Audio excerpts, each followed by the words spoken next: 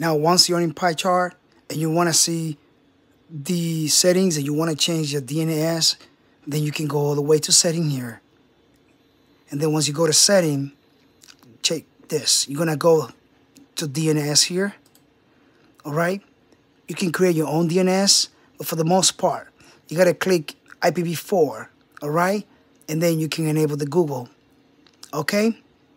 You can enable Google. Look at this. Just let Google to do your DNS for you. Or Open DNS. Or even, I can also pick Cloudflare. And at the same time, I can just continue and leave it like that. And go all the way to the bottom and say, safe. Guess what? Now, the DNS of my local server, of my local system at home, is going to route through all of these DNS servers that I have already set up. Do you see it? Google, Open DNS, and Cloudflare.